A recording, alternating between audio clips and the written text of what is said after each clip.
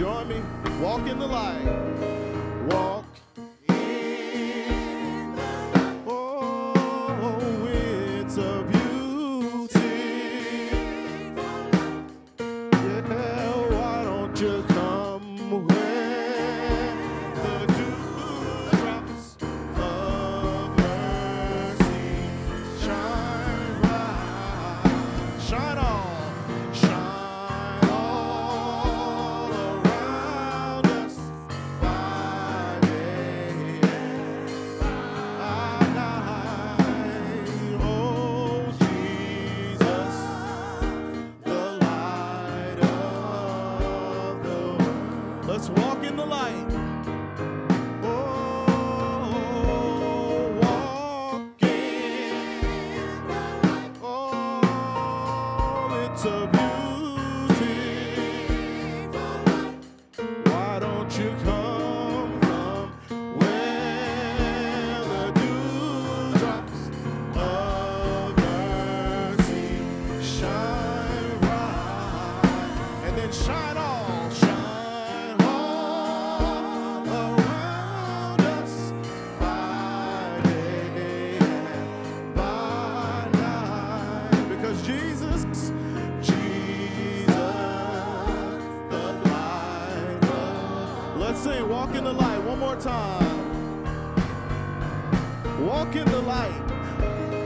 Walk in the light. Oh, it's a beautiful light. Come where the dewdrops of mercy shine bright. And why don't you shine all around us by day. We're gonna shine all around us by day. Shine all, one more time, shine all around us by day. Because Jesus, yeah, Jesus, yeah, Jesus, Mary's baby boy, Jesus, he's my rock, my redeemer, Jesus, he's bread when I'm hungry, Jesus. The more I call on him, the better I feel, Jesus. The Savior of mankind, I said, Jesus. Oh, Jesus, one more time. Jesus, the light of the world.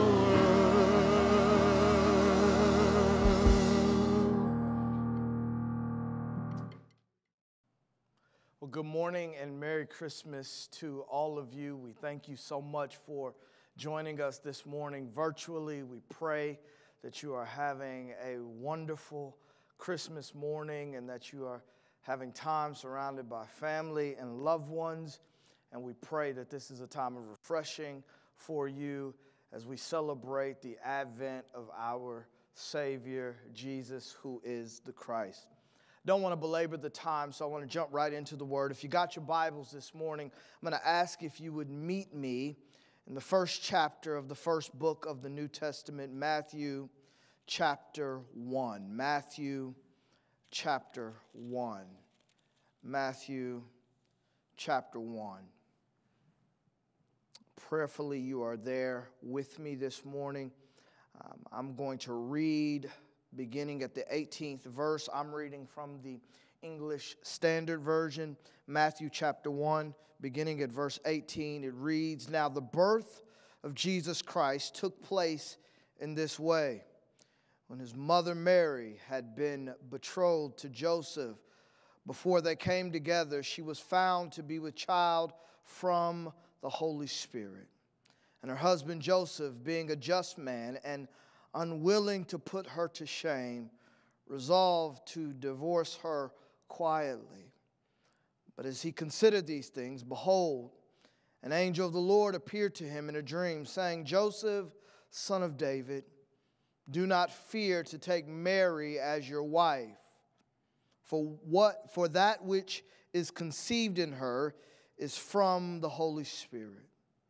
She will bear a son, and you shall call his name Jesus, for he will save his people from their sins. All this took place to fulfill what the Lord had spoken by the prophet. Behold, the virgin shall conceive and bear a son, and they shall call his name Emmanuel, which means God with us. When Joseph woke from sleep, he did as the angel of the Lord commanded him. He took his wife, but knew her not until she had given birth to a son, and he called his name Jesus. Would you bow with me and let's pray and ask his help as we delve into his word together today. Holy and all righteous God, we come to you and we thank you that we have the privilege to call you Father. We thank you, Lord God, that we have the opportunity to know you and to be loved by you and to experience that love and to experience the joy and peace that comes with a relationship with you, God.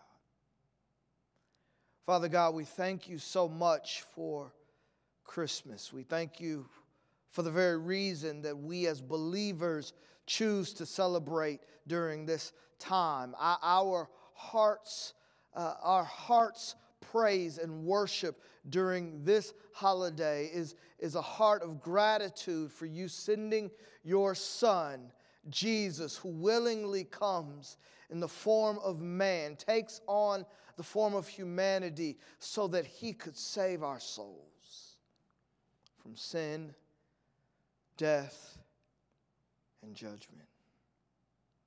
We thank you, Lord God, that it's through Jesus we have relationship with you and with one another. Lord God, as we delve into the Word today, I pray that we'd spend this time, Lord God, considering our reasons, the reason that as followers of Jesus that we celebrate during this time. That's kept into focus, Lord God, that it's not lost upon us. And all of the traditions and all of the nostalgia of the moments that we are enjoying and experiencing, Lord God. And even if there's an absence of those things, Lord God, I pray that you would deposit into each one of our hearts, each one that is listening and watching in this moment, that you'd deposit in our hearts a sense of gratitude and gratefulness and thankfulness that we have a Savior that's come for us. We love you. We thank you. It's in the matchless and powerful name of Jesus we pray. Amen. This morning we jump into Matthew's telling of the Christmas story, that first Christmas that we experience in the Word of God, where we experience the birth of Jesus. And we get to see here that as we come into the text, as Matthew lays it out, we come into it and it's a bit of a mess in terms of what is taking place within the text.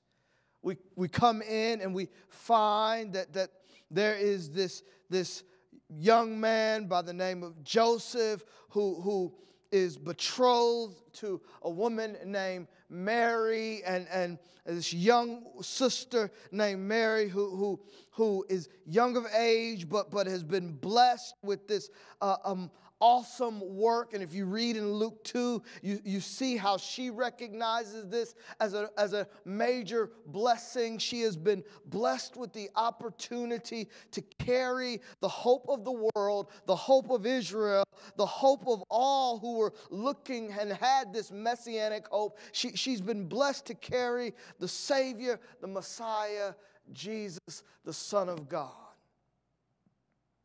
And yet and still, Joseph, The one in which she's betrothed to has no idea about these things. And so as we break into the situation, it's not necessarily this high time of praise. In all reality, it is a moment of messiness.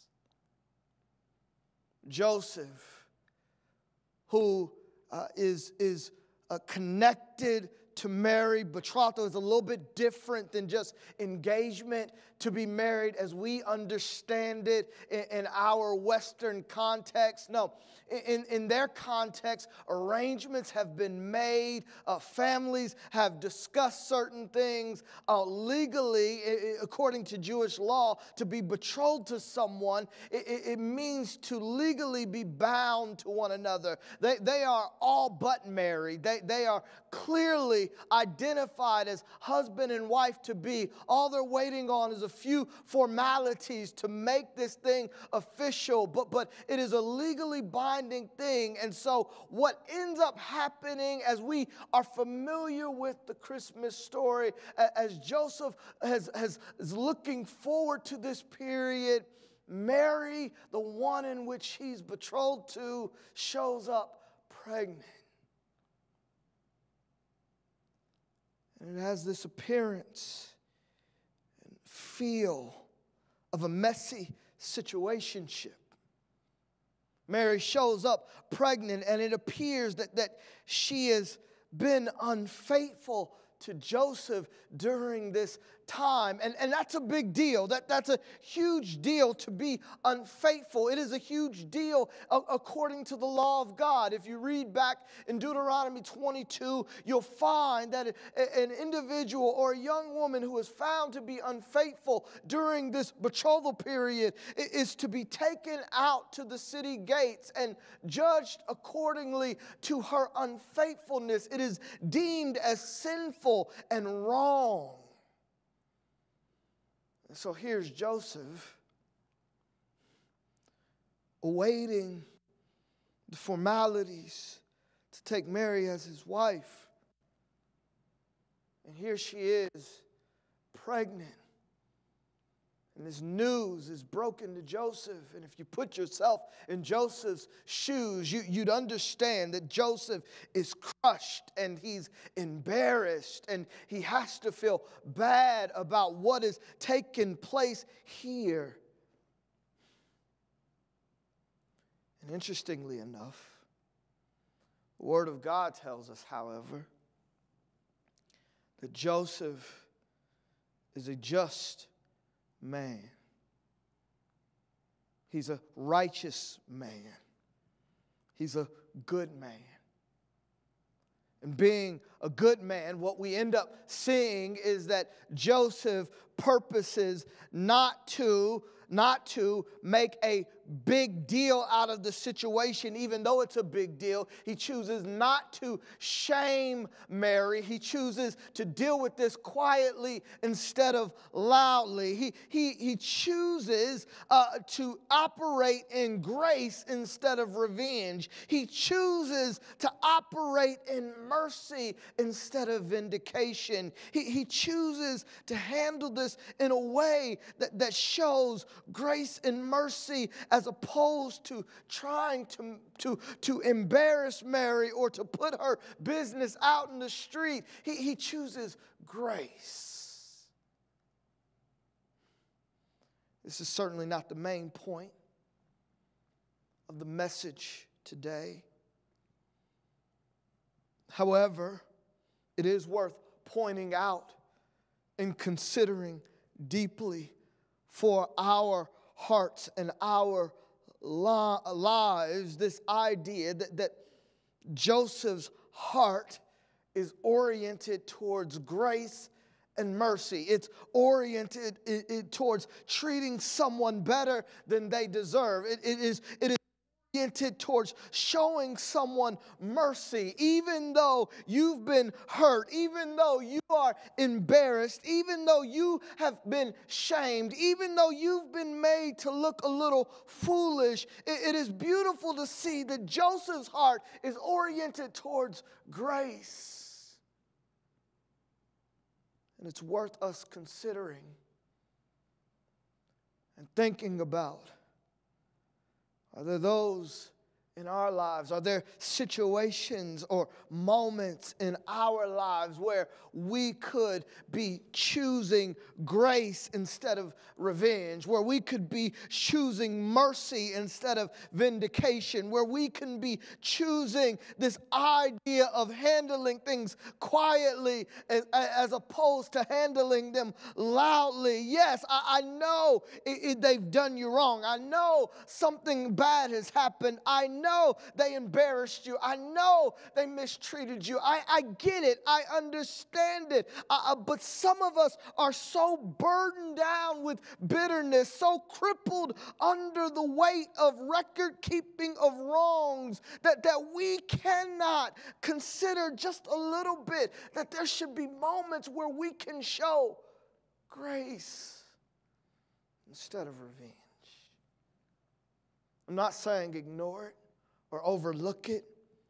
Joseph doesn't do that. Joseph has a plan. He says, I have to break the relationship. I'm going to break the situation. There's not going to be a wedding at this point. Yet and still, Joseph purposes in his heart to say, instead of hurting Mary, I don't have to hurt her in order for me to heal. I don't have to embarrass her in order for me to get vindication. No, I can exercise grace instead of revenge. This is beautiful, and Joseph is a wonderful example. And yet, he actually exemplifies the character of an even better example. I continue to you today that each of us are evidence to the reality that God chooses grace and mercy over vindication and revenge all the time. That we are testimonies to the very reality that God operates and treats us with grace instead of getting even. That God looks past and overlooks and looks past our sinful offenses and treats us with mercy. I'll be the example. I am a witness to the realities that when I have messed up and jacked up, that although I go to God's throne expecting judgment, what I get instead is a throne of mercy and grace. When I've messed up like a son who squandered the goodness of his father, when I go back with my head hanging low in shame and guilt, I am so glad that my Father stands there with open arms extended, ready to welcome me back in to his loving kindness and grace and mercy. All of us,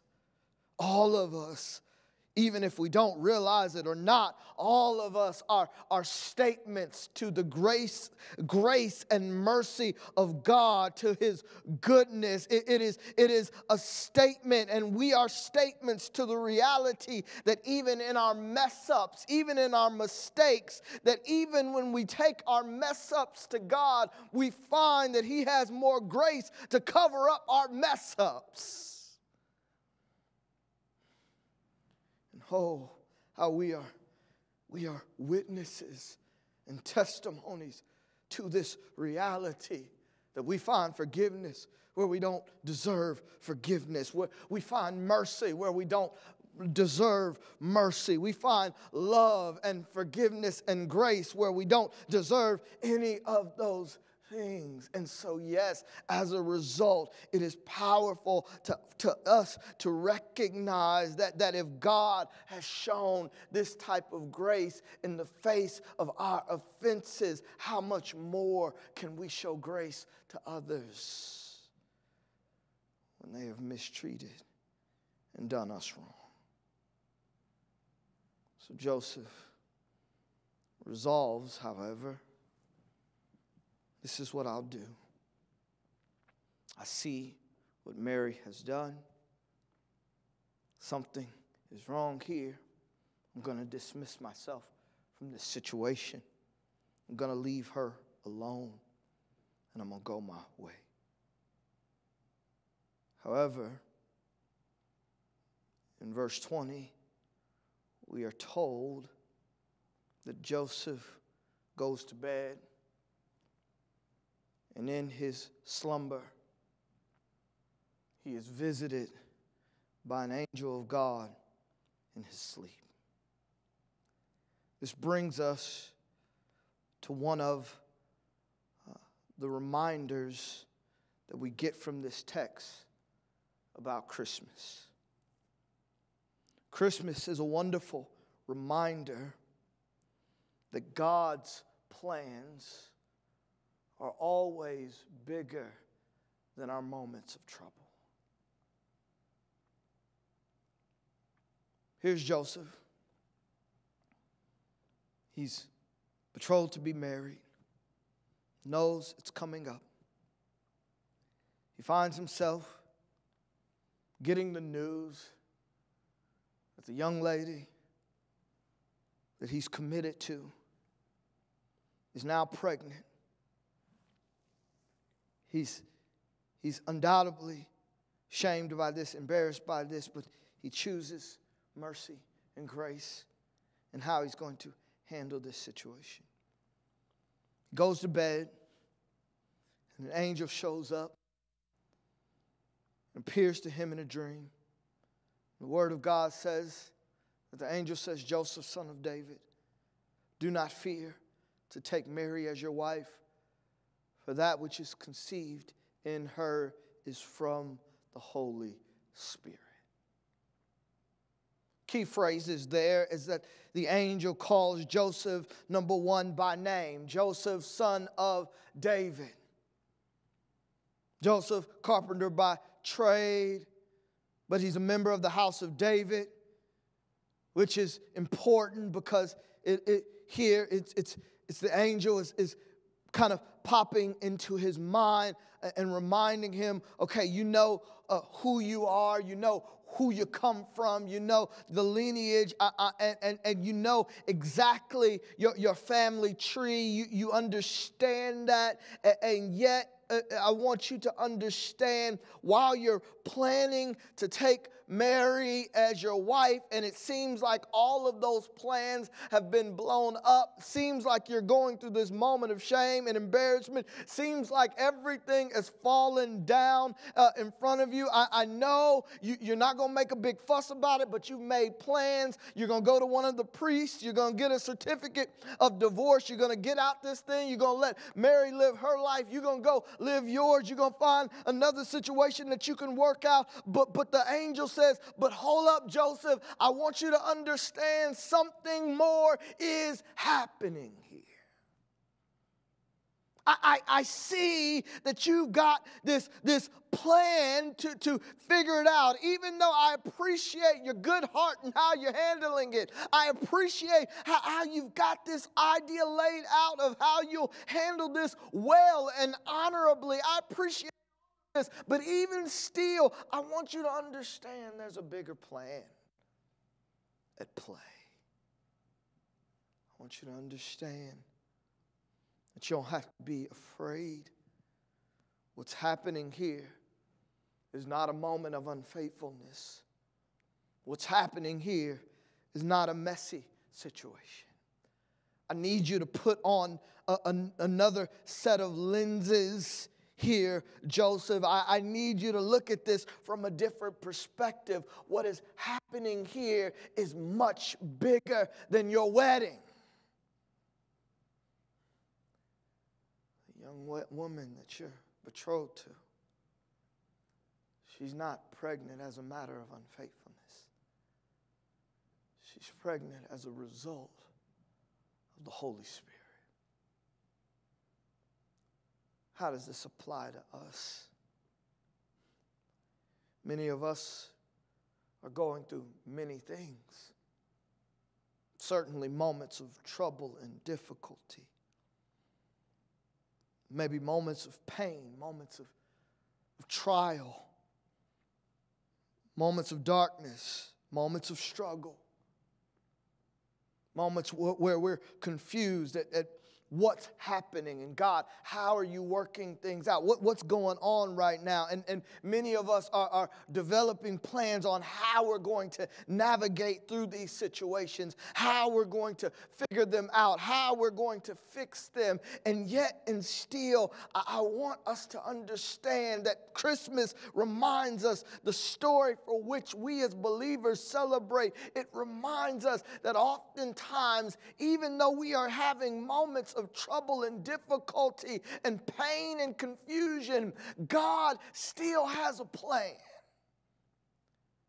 That God is still working out something bigger. I'm not foolish enough to declare what God is working out, but I can tell you that the promises of the Word of God tells us that He's working it all out for our good. So we can rest in the reality that even in our moments of trouble and confusion, we can be reminded of the truth that God has a plan. We can be encouraged in these moments that God is still working things out. We can walk and be strengthened by the idea that God sits higher, and He looks and sees everything, and He has the plan laid out. So we can walk even in our moments of trouble, trusting in the shepherd who's walking with us. We are reminded of this truth. No matter what we're going through, just like Joseph, we can be assured that God has a bigger plan. That God is working it out for our good. That God is active and working on our behalf. May not be the way you got in your plan, may not be in the way that you think it should work out, but I can tell you it'll be for your good and for His glory.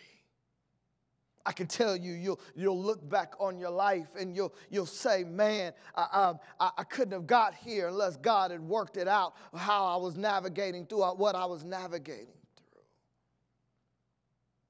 God has a bigger plan. Secondly, Christmas not only reminds us that God has a plan even in the midst of our moments of trouble, it reminds us of God's provision for our salvation.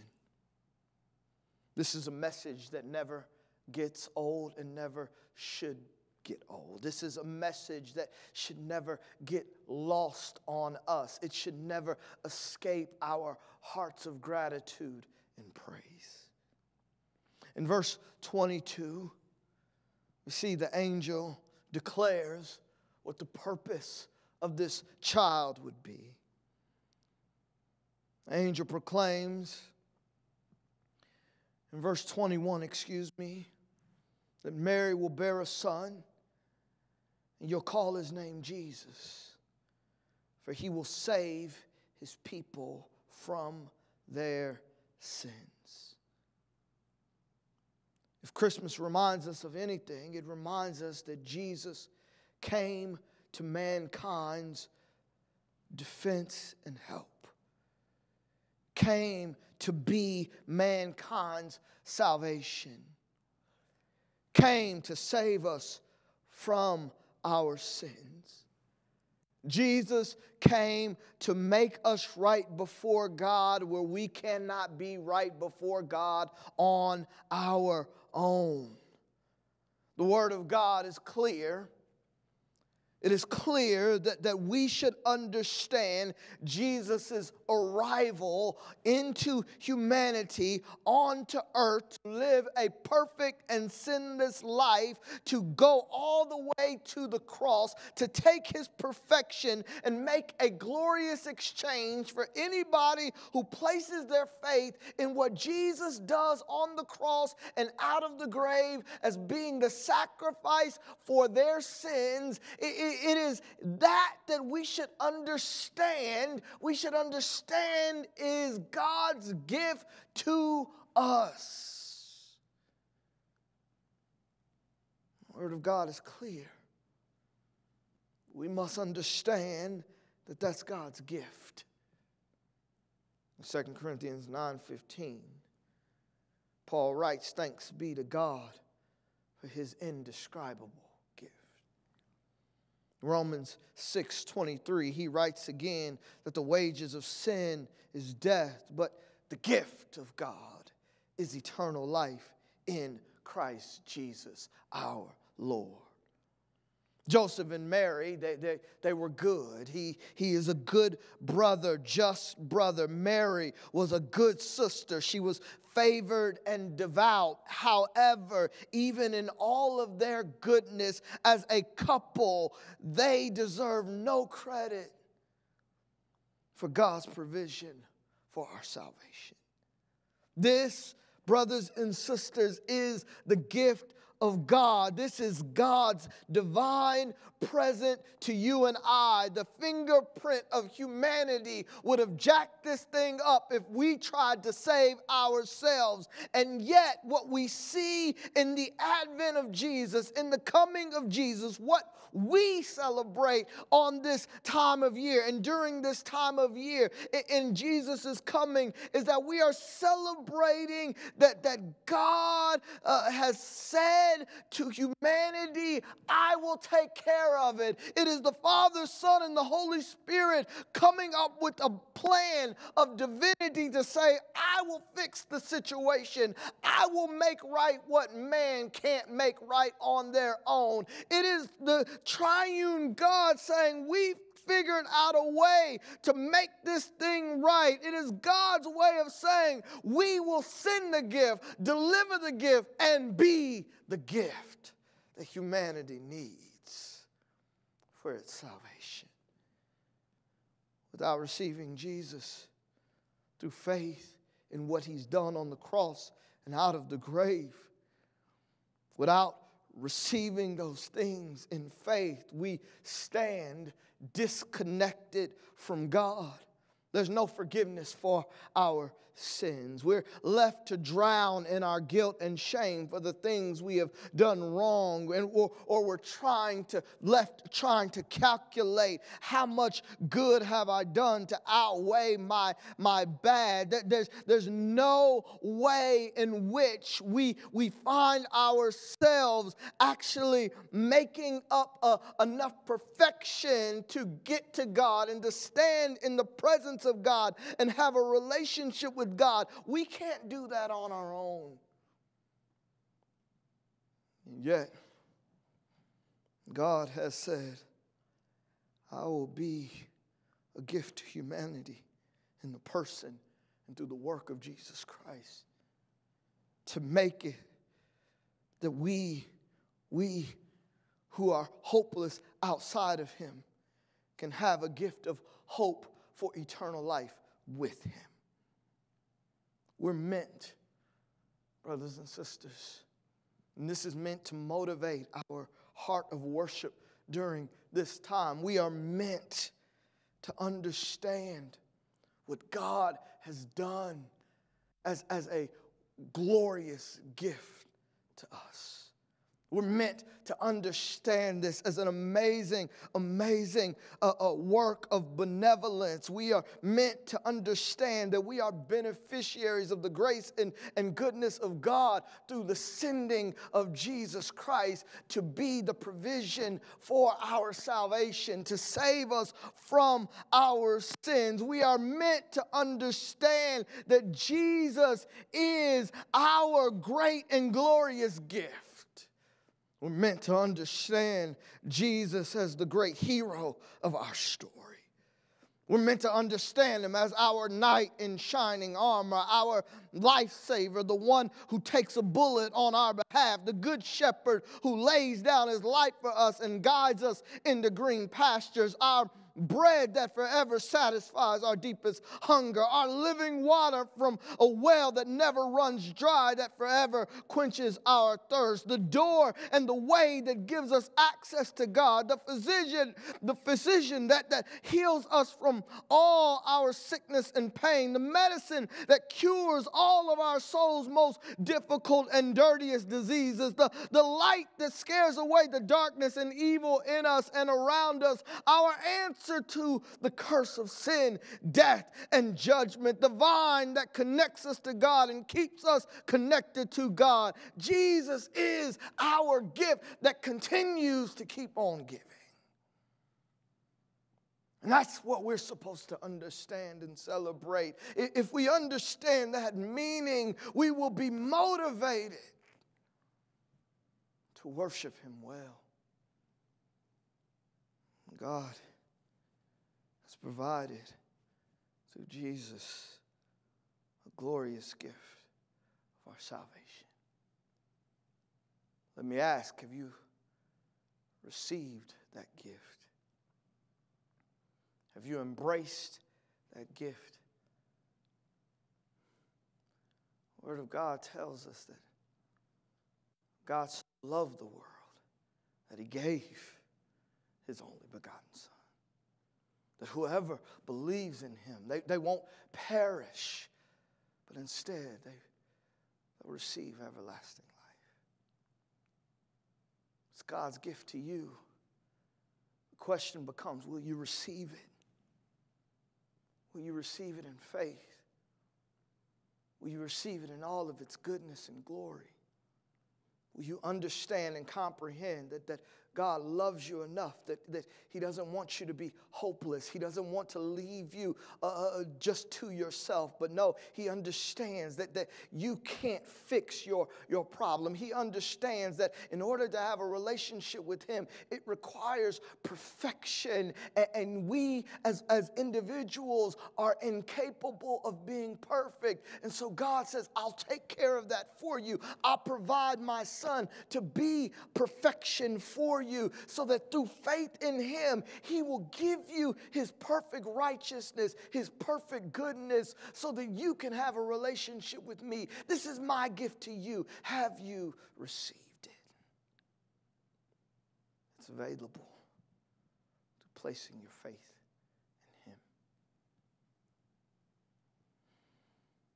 In verse 22, we read the commentary here of Matthew, Holy Spirit inspired. It says, all this took place to fulfill what the Lord had spoken by the prophet.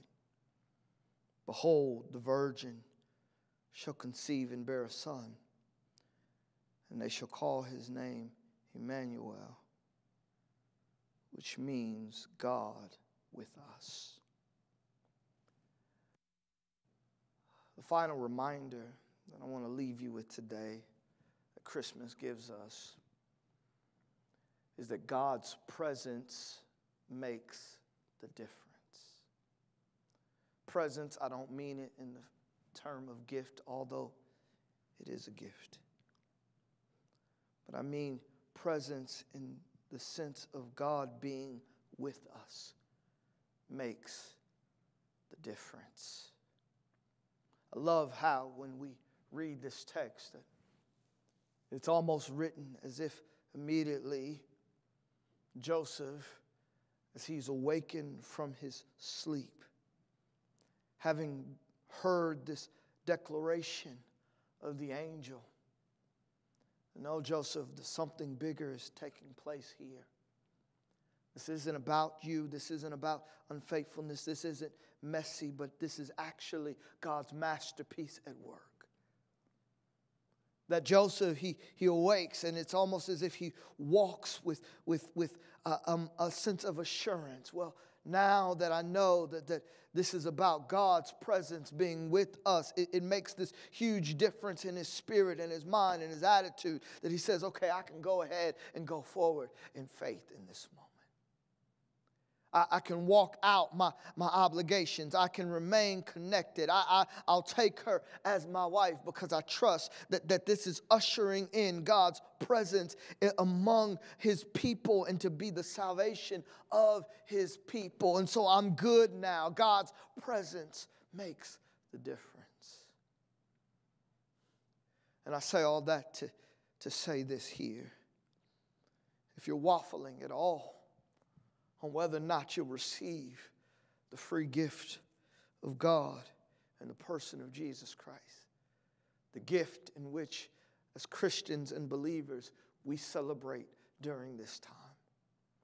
We don't care about Santa or Christmas trees. All of that stuff is just fun to us. But what we truly celebrate is that God has provided an amazing gift for our salvation. A powerful gift that makes a huge difference in our lives. A gift that makes, once we intersect with it, it changes the dynamics of our lives. Where we once were shackled by fear and concern and anxiety, now what has to give way is the peace that only the Prince of Peace can give. Where once we were shackled by worry about what's coming down the line or how or we are going to be all right. Now we have been able to experience the great and glorious, wonderful Counselor. The one of comfort. The one that brings joy when it seems like there's nothing to have joy about. Why? Because God's presence makes the difference. Many of us who've found ourselves with lives that have seemed to have been broken into pieces, and yet and still we've experienced the work of a Savior who's seemingly put it back together better than it was before. We glory in that reality. We're testimonies that He's an amazing fixer. He's an amazing physician. He's an amazing keeper. He's an amazing helper. Why? Because we realize that God's presence makes the difference. The other day, as we're celebrating the advent of Jesus, and we're spending time as a family working through our devotion, my wife felt led and compelled to share with our kids her testimony of salvation. It was in that time that she began to weep during that time as she shared her story of what God had done on her behalf and the love that she had experienced. And hearing the good news of the gospel that Jesus had come for her salvation. She began to tell us about, through tears, how God had changed her life, how things had been different as a result of the presence of God. And I only share that to say that God's presence makes the difference. And this is what we celebrate during this holiday season. Is the truth and reality that it's not about lights or any of those things. What it's truly about is the amazing gift that has been given to us in the person of Jesus Christ. That He's come and came from a manger and took it all the way to a cross, and then out of a grave, ascended back to heaven, so that we can have hope where we've been hopeless, peace where we've been anxious, and joy where we had no joy. Our call to you today is, would you receive that gift? If you haven't received that gift, or if you have received that gift, that you celebrate that gift. We're blessed because God's presence makes the difference. Let's pray. Father God, thank you so much. Thank you so much for your Son. Thank you that it's that in which we celebrate during this time of year. That you're a God of grace, a God of goodness, who sees what we need, who saw what we need, and provided an answer, provided a solution, that we could be right where we couldn't get right on our own. There's one that's watching, Lord God. I pray that you'd move upon their hearts if they've never received that gift, to embrace that gift, draw them to you in a way that only you can do. We ask these things in the matchless and powerful name of Jesus we pray. Amen. God bless you, family. Have a wonderful Christmas and have a wonderful week.